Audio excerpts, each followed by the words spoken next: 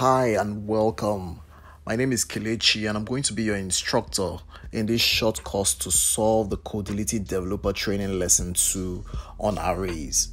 In this course, you will get an overview of my solution in solving the odd occurrences in arrays task in the lesson 2 using C# programming language. This is the third tutorial in our Codility lesson series. So if you want to get an overview of what Codility has to offer, please watch our earlier videos.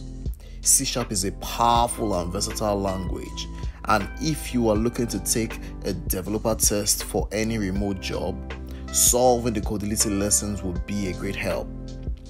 This lecture is not a beginner's course. Some experience using C# is required.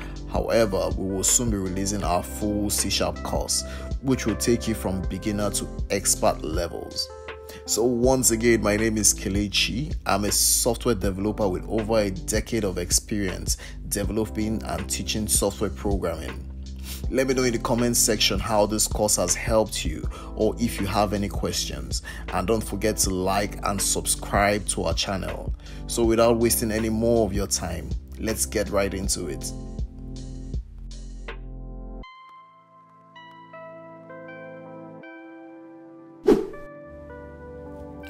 So welcome back.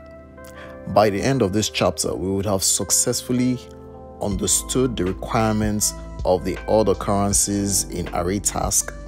We would have also created a solution for the odd occurrences in array task. So if you're ready as I am, let's get started reading and understanding the requirements of this problem. To begin understanding the requirements, let's first go to the website at app.codility.com/programmers.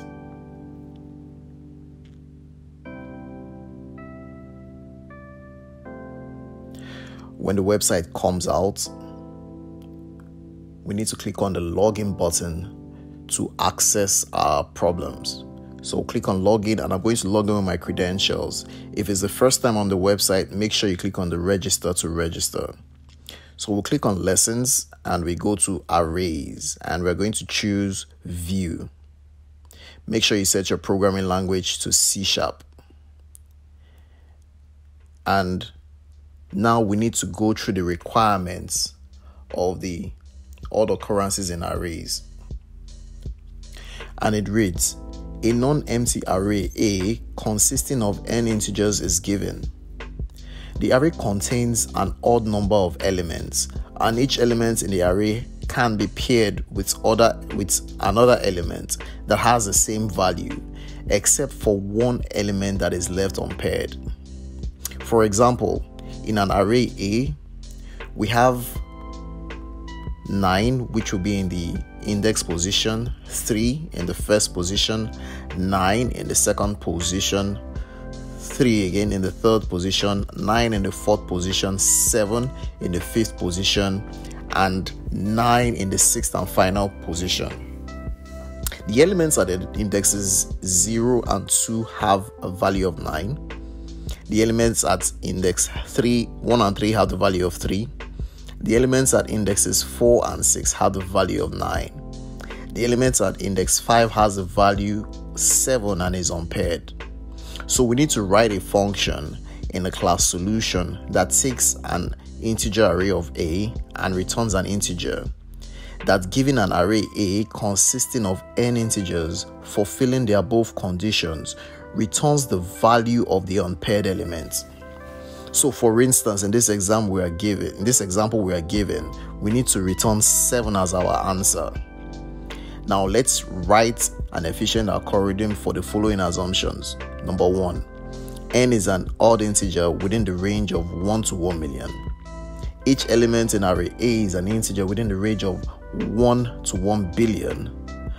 And all but one of the elements in A occurs an even number of times.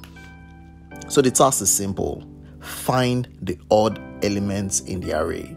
Every other element apart from that odd element is going to have a pair, and it's our task to write efficient algorithm that will find this single and odd element.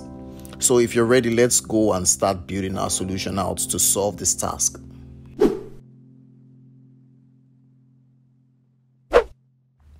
Alright, so let's begin by creating a new console application. I'm going to call it Odd Occurrences in Array.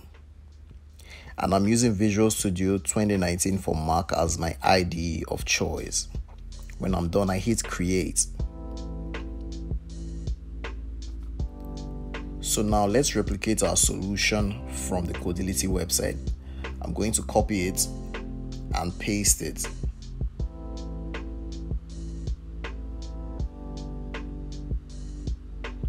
Now I'll do some refactoring and editing to make sure that the method actually returns a value.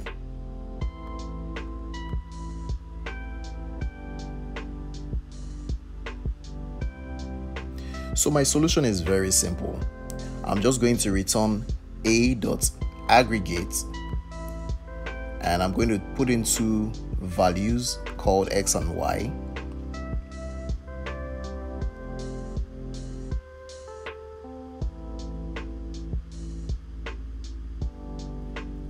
And I'm going to use the Bitwise OR operator to compare the values of x and y.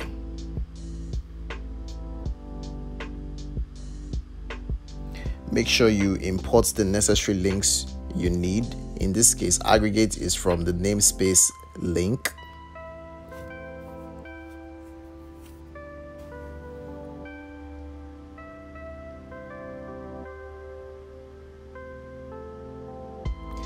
And yes, that's our solution. Now I'm going to edit the main class to make sure that I can run and test my test conditions from the Codility website. First, I'll create a new instance of the solution class. Next, I'm going to create an integer array called values. And I'm going to initialize it with the values that were on the Codility website. So let's go quickly to the Codility website and make sure that we can grab those values. Okay, so we can see that the values are 939397779.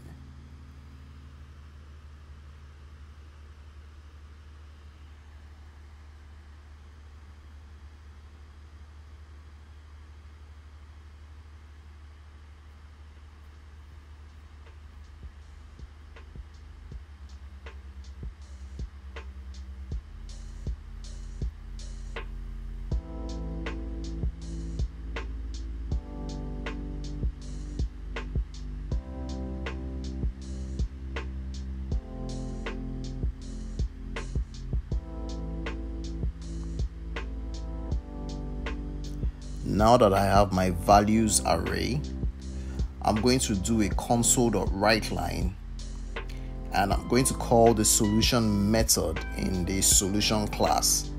And inside this method, I'm going to pass in as an argument these value array I just created. So I'll call sol.solution.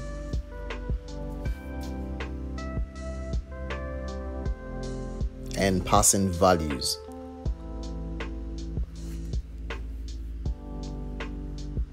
So that's all. Let's run our code and see how we did. And we have 7.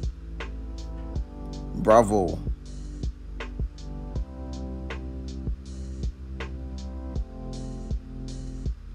So what we're going to do next is to copy our solutions, and we're going to return to the Codility website so we can run it against various test conditions and see how we perform.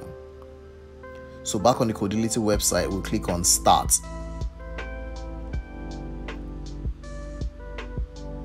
And we click on Start the test.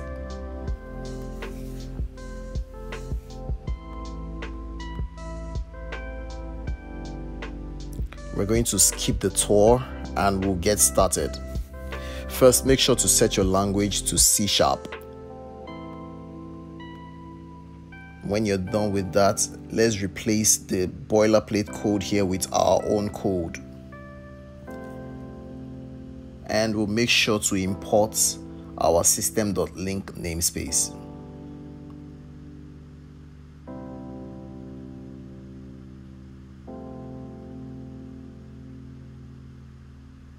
right, now that we are done, let's run our code. And we can see that it compiled successfully. Let's submit our task now and wait for our final outcome.